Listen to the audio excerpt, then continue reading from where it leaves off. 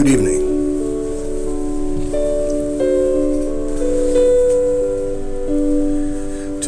This evening,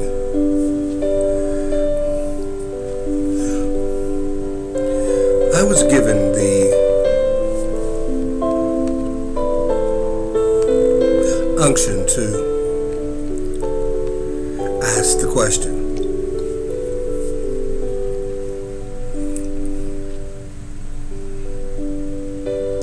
And the question is, Lord, what is worship? What do you want from me, from us, in worship?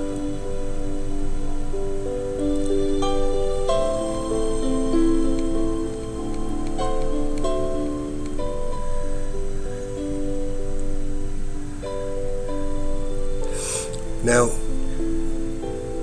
all of us have gone to somebody's church at one time or another.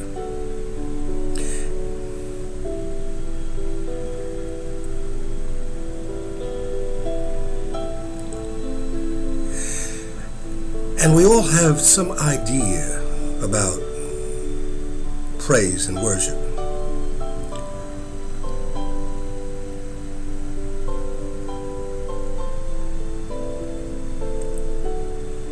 We even have scriptures which we may quote, such as this: we enter to his gates with thanksgiving, and to his courts with praise.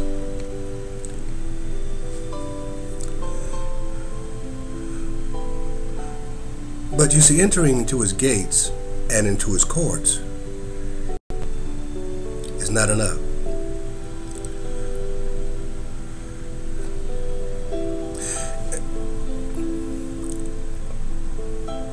And so tonight's message is entitled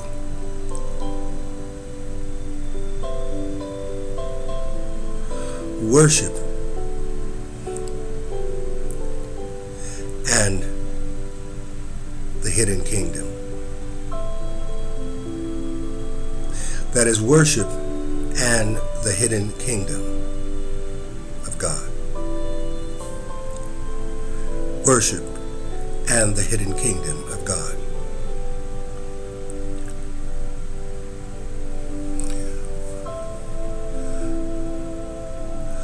Over the years, we've seen folks go to church and have great music, and in fact, I played a Hammond organ early in life.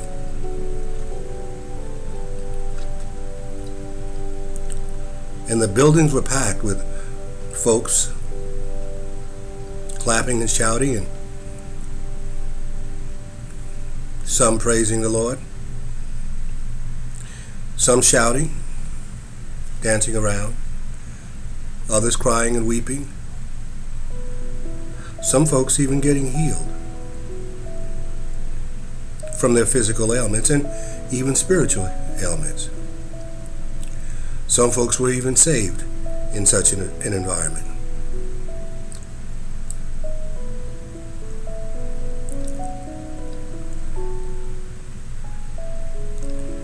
But that was then. And we as a people, as children of God, are expected to grow and mature from step to step until we arrive at the point where, in the image of Christ and the image of your life and my life are one.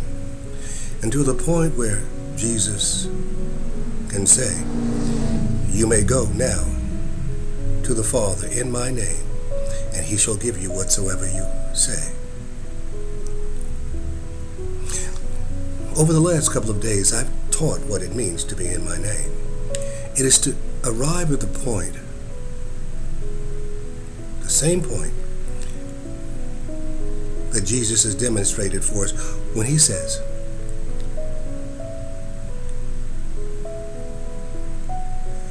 if you've seen me, that would be Jesus, you've seen the Father.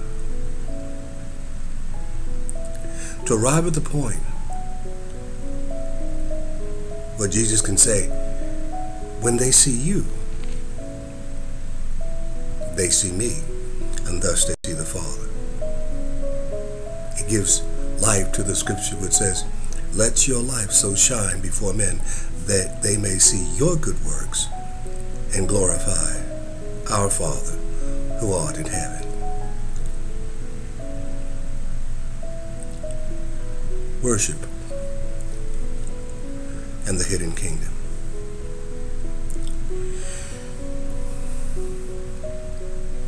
Let me refer, if you will, to the tabernacle of Moses, the tent, if you will, that was set up by Moses, by God, through the hands of Moses.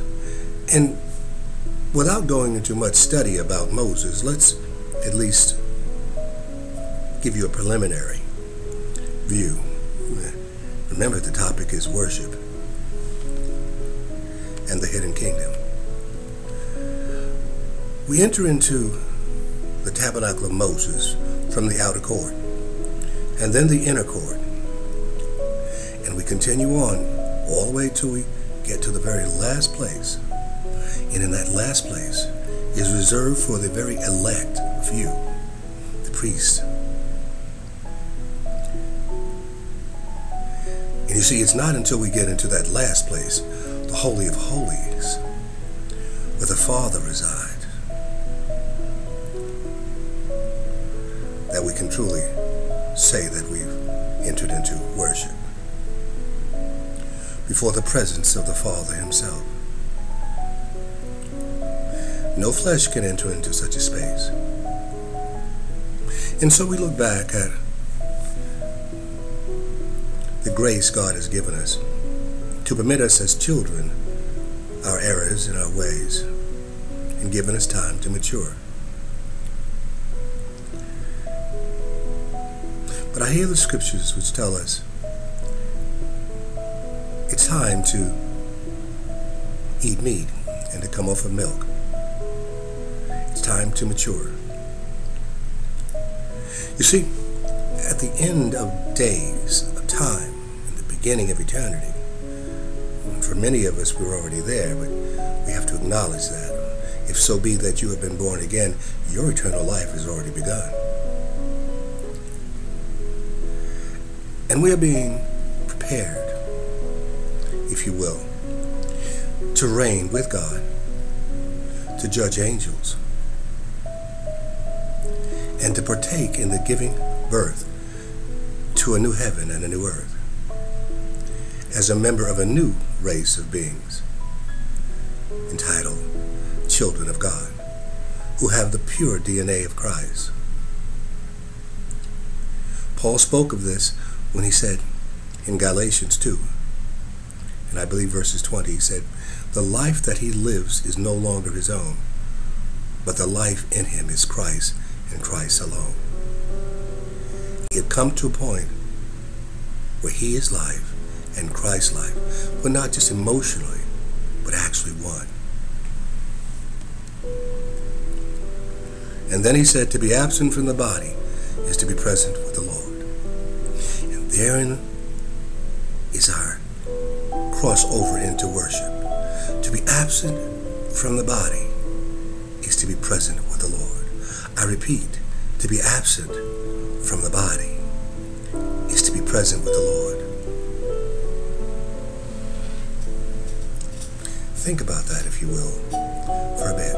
To be absent from the body is to be present with the Lord. And David said, one thing I desire of the Lord, to dwell in the house of the Lord forever. To be absent from the body is to be present with the Lord.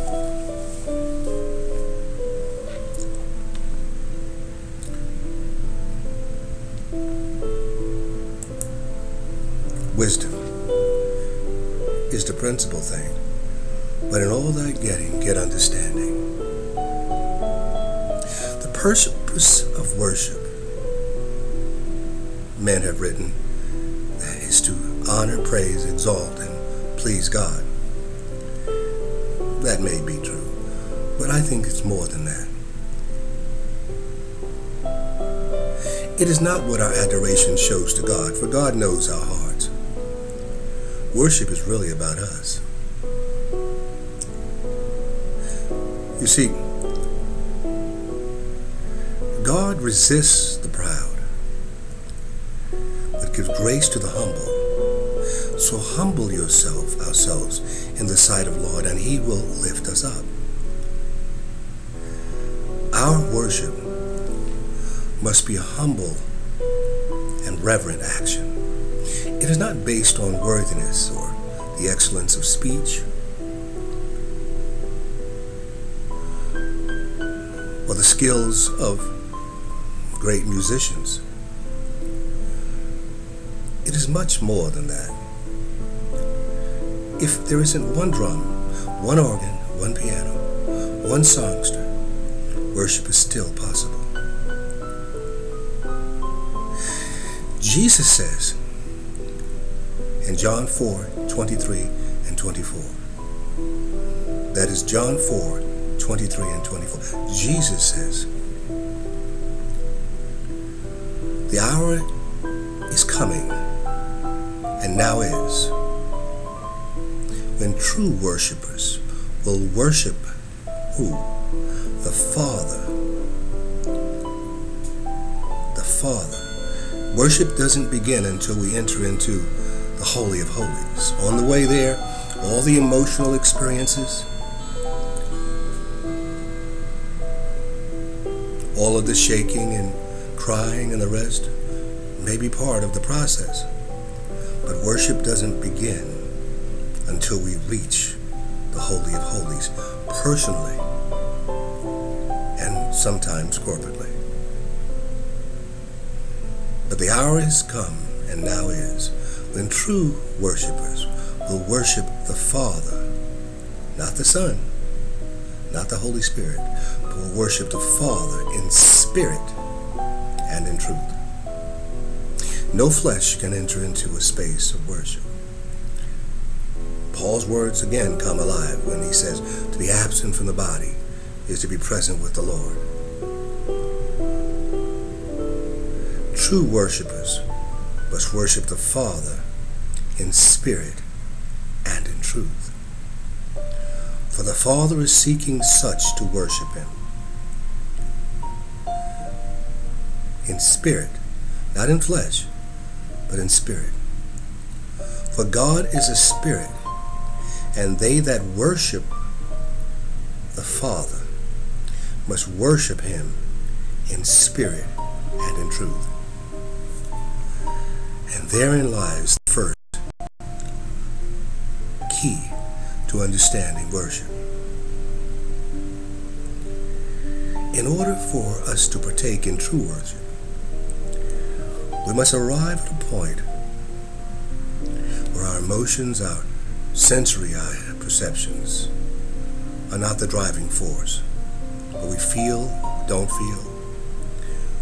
We must arrive at the point where the Father, through His graciousness, opens up the portal and permits us to go beyond the fleshly confines of this life. And for that season, whether it be a minute, an hour, or a second, to enter into His presence, to enter into another dimension, into the hidden kingdom, to enter into dimensions of light and of real life. Worship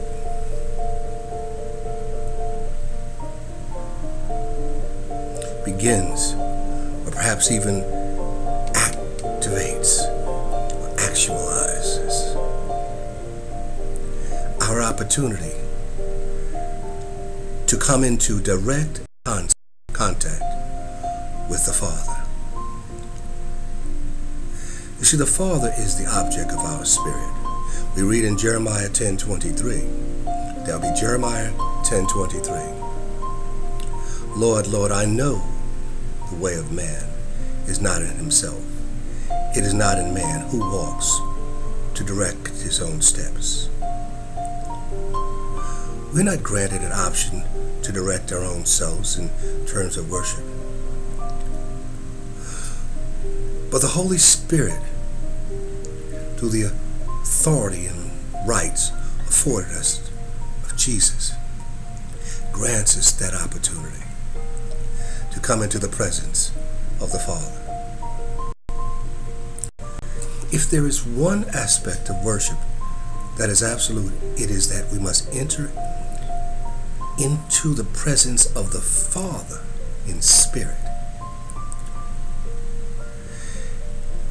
It is that time, that hour has come and now is, when a true worshiper will worship the Father in spirit and in truth. It is at that point, while still in this body, we have a moment's time, a season, where the Lord permits us to go beyond this body and to enter into the next dimension, into the kingdom for which Jesus says he is Lord. Jesus says, I have a kingdom, but it is not of this world. It is a kingdom that can only be experienced through faith. Faith that is given us a measure of by the Father.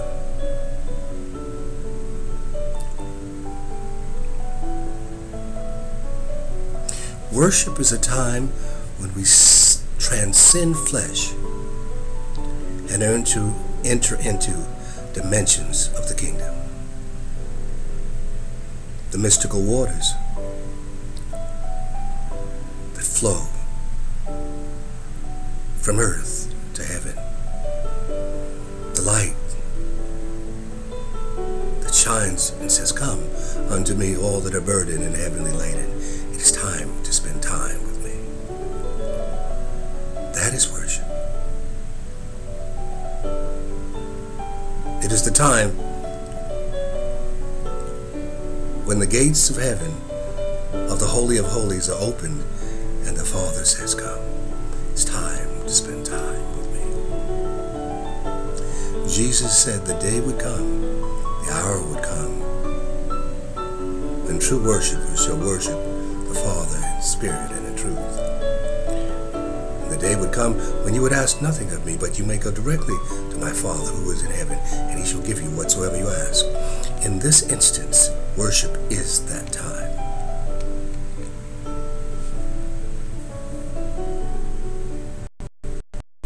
God who made the world and everything in it, since he is Lord and heaven and earth, does not dwell in temples made of hands, on a pulpit, on an organ, piano, drum, at an address, as though he needed anything. See, he gives us life, breath, and all things. And he simply says, come. At these seasons, at those moments, we seek to behold him as in a mirror, the Father. This part of our journey is described in Philippians 2:12. This part of our journey is described in Philippians 2:12. As we enter into worship, we can hear Paul saying, work out your own salvation with fear and trembling. Worship is part of the process of our transfiguration into the image and likeness of God. Our salvation is a very serious matter and will not happen by accident. Christ was deliberate, and we must be deliberate. Worship and the hidden kingdom open to us at those times. At those times, we don't go to the Father to ask him to give us anything, but like David, One thing I desire of the Lord, to dwell in the house of the Lord forever, and behold the beauty of his countenance. That is what worship is about. It is about, Father, where are you? In the midst of the darkness, where are you? All I desire today, Lord, you.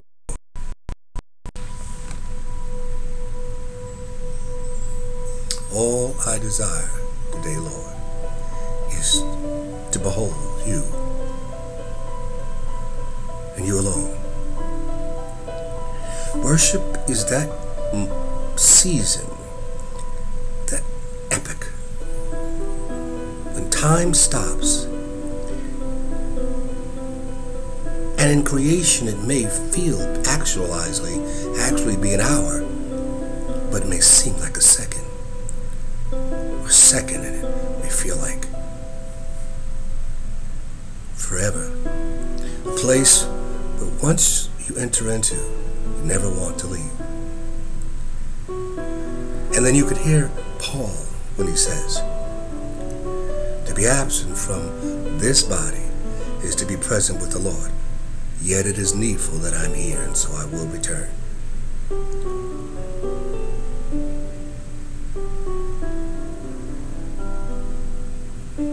Worship should cause us to reflect on the majesty of God.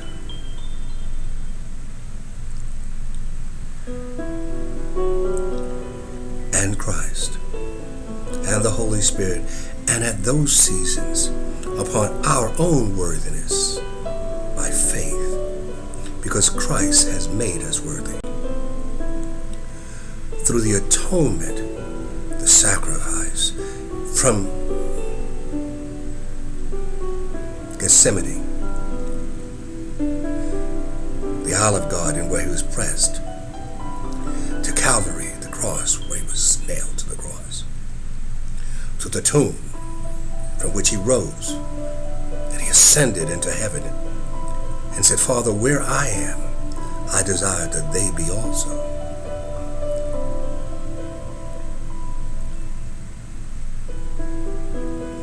Worship is that time, as James, the half-brother of Jesus, wrote in James 4:8, that time when we draw near to God and he will draw near to us.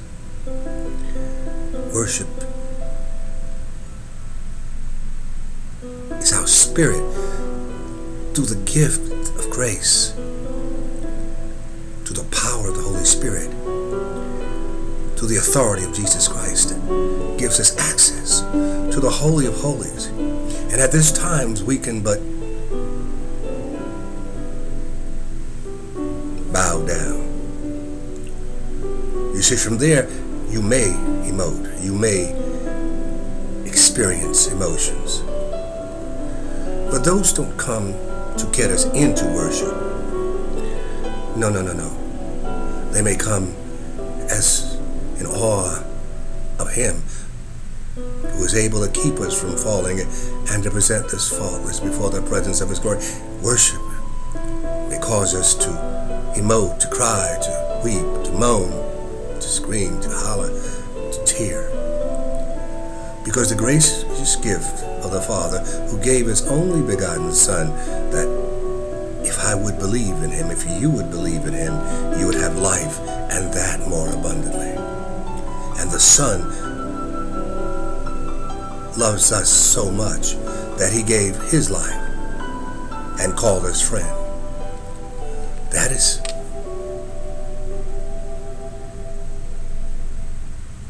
why we are worthy. And we are worthy because Christ has made us worthy. Abraham's faith and your faith is imputed unto you as righteousness.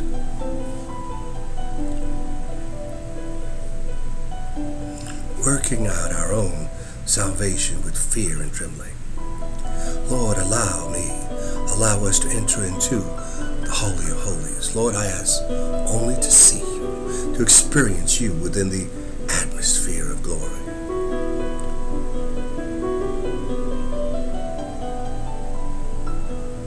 drawing near to you, God, and you draw near to me. Our worship not only honors and magnifies God, but it honors and magnifies the God in us. And at those moments, like Moses when he went upon the mountain and came back, he came back forever changed. And like Moses, he needed to go back as the anointing upon his life faded, but would be restored each time he entered into the source of all life.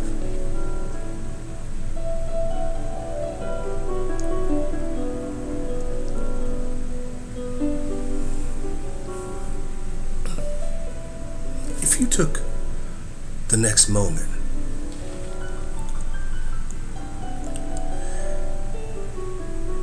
just 15 seconds and resist pride,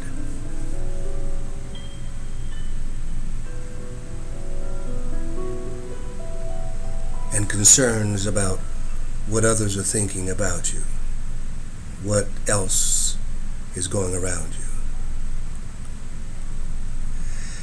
and you treat this moment as the moment now when true worship God is calling you to. The Father, God is calling your spirit, calling your spirit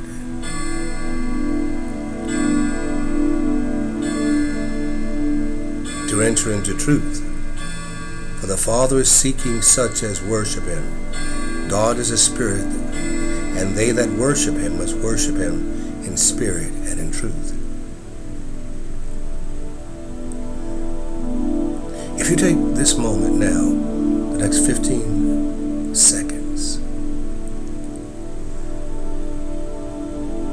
quiet your spirit. Listen to that still small voice which says, I am here.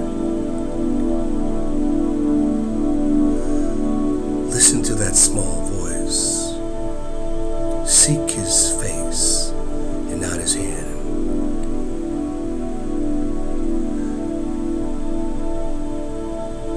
And like Jeremiah 10:23, quietly think, O Lord, I know the way of man is not in himself. It is not in man to walk in his own steps. But I desire today, this moment, to see you.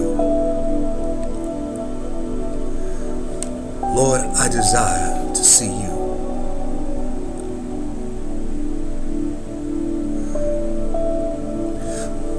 Lord God, who made the world and everything in it, the heaven and the earth. Lord, I know you do not dwell in temples made with hands, as though you needed any. For you give life and breath to all things. Lord, I come to you with fear and trembling.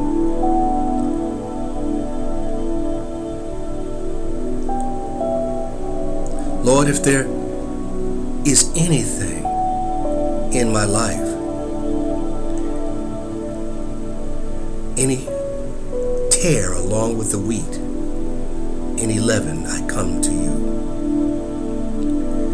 Lord, forgive me. There it is. Before you enter into worship, it is important that you acknowledge whatever sin that you are aware of on your life. Lord, forgive me my sin.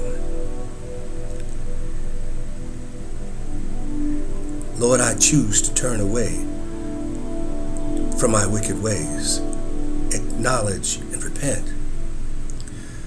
Lord, I believe. Help my unbelief. Strengthen me and forgive me.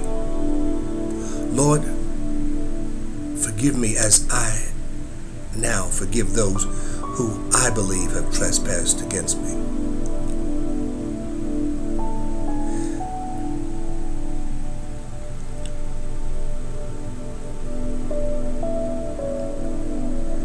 Lord, I humble myself and I pray.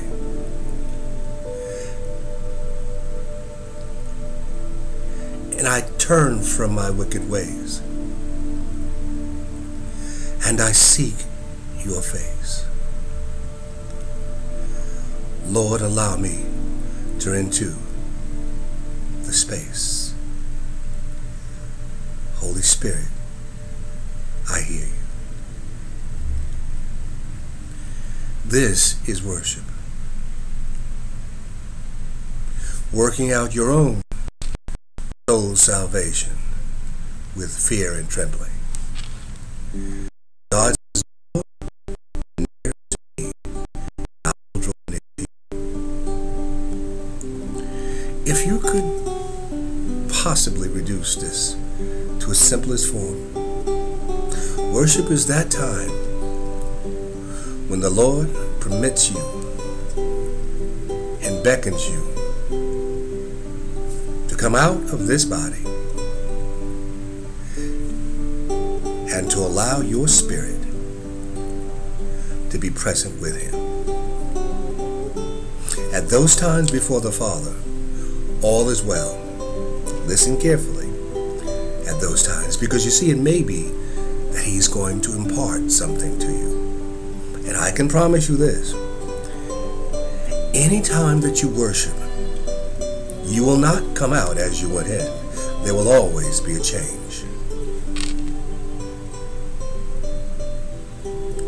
And so I ask you today, child of God, my brother, my sister, and those I pastor and others, have you taken time today, whether it be a second, a minute, 15 minutes, or an hour, have you taken the time to separate yourself from the cares of this world? Turned off the television, turned off the radio, take the cell phone and put it away. Perhaps you have a desire to have some music, but music without words, instrumental, to allow the Lord to place his words in your heart and not the words of another regarding worship. God has got a word for you and you and you and you individually. And what he has for you is for you. And so you listen. Have you taken that time today? If you haven't, then you ought to. It's time to shut things down, for the hour is come, and now is, when the true worshiper shall worship the Father in spirit and in truth. For the Father is seeking such to worship him. For God is a spirit, and they that worship him must worship him in spirit and in truth. This three-dimensional world that we live in is not enough. Enter into the mystical waters and allow the Spirit of the Holy Ghost to bring you into the presence of the Father. For there is everything that you need and have ever imagined.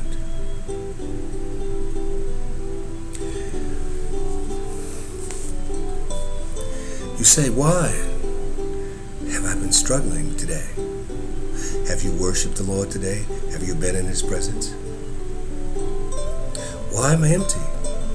Have you worshiped the Lord? Have you been in his presence?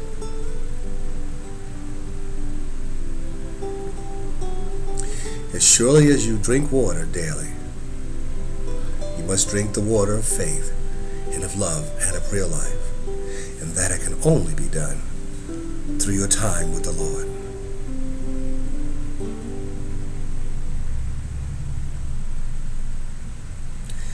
pray that each of you have been blessed by this word tonight.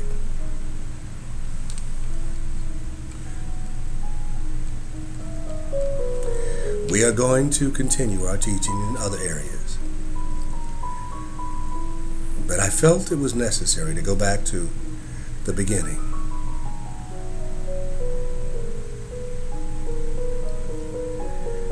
For those of you who are listening in, whether live or recorded, share this word with somebody. Bless them as you are blessed. This is Joe Scott, head of LMI. God bless you. Have a good evening. And may the Lord bless and keep you. And good night. Looking forward to seeing you tomorrow morning at 7:45 a.m. Bye-bye.